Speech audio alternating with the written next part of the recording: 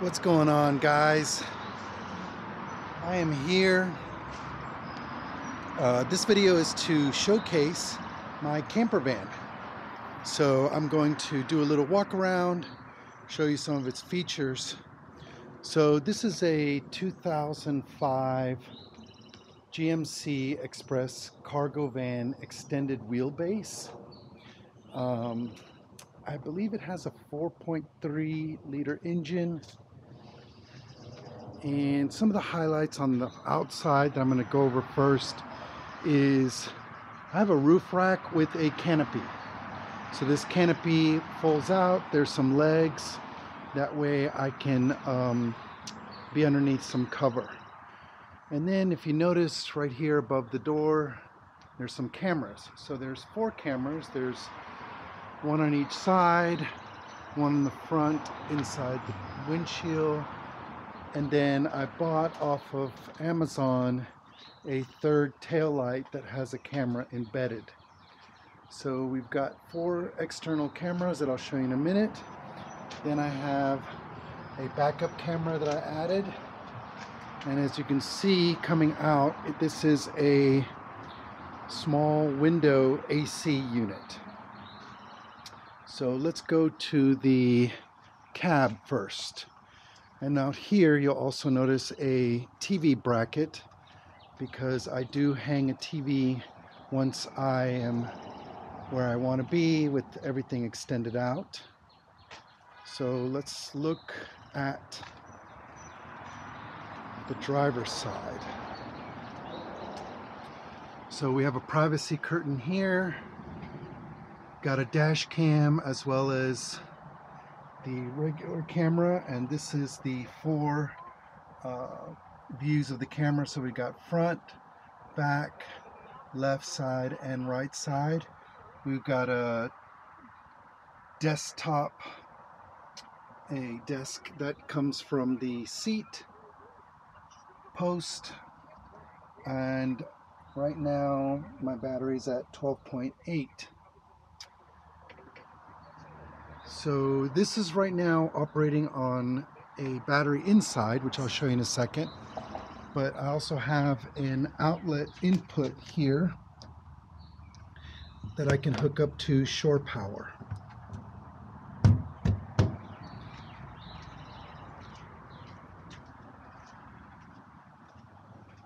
So now we're going to open up the inside.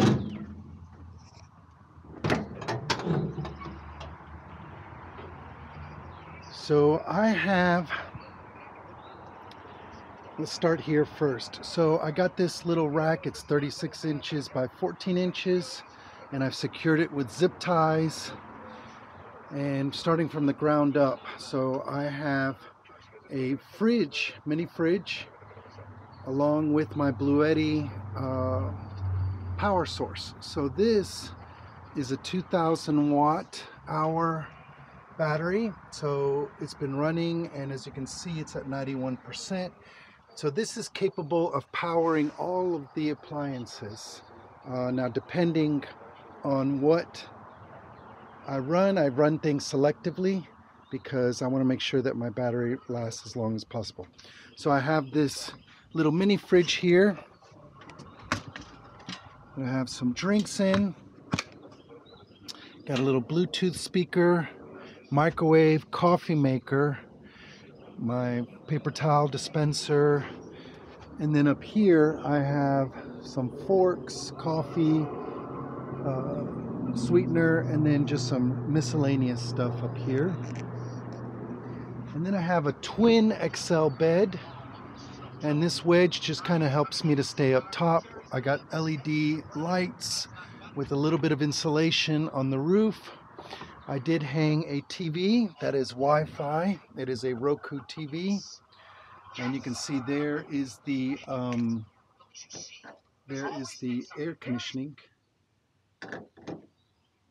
And I've got some storage here.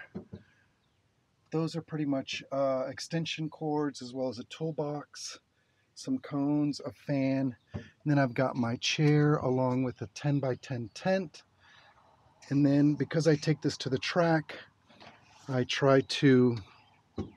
bring a table as well as this drum fan. And this is the remote to the outside TV, which I will bring in a minute. So yeah, this has been, I mean, it's pretty much an apartment in wheels. This little Bluetti will power things. I mean, it'll power the microwave, it'll power the coffee maker. Have to run things one at a time. I can charge it from when the car is on, and then I can charge it once shore power is connected. So I have a transfer switch. It's an automatic transfer switch. Super handy when there is no shore power. Then it's going to pretty much operate on the Bluetti. When there is shore power, the shore power then will operate everything else automatically, and yeah, so it'll also recharge the Bluetti. So I love the transfer switch. So yeah, hopefully you guys enjoyed my little van tour. I'm going to try to put together a list of where I got everything at. I do have some parasitic charges, or some parasitic, I guess, can't find the words for it, but parasitic drains on the battery. So I have this little Noku that is connected to the to a power strip that's behind this Bluetti. So you can probably see it here. And then under here, I just have some storage for my jack, air compressor, another chair, just some other things, drill. But the parasitic drain, I don't know yet. I haven't found out exactly how to stop that, but I do have a way that I can charge the battery from in here. So this outlet is always on, and all I got to do is remove that, and then I have this, which is coming from the Noku. So this connects here, and it'll start to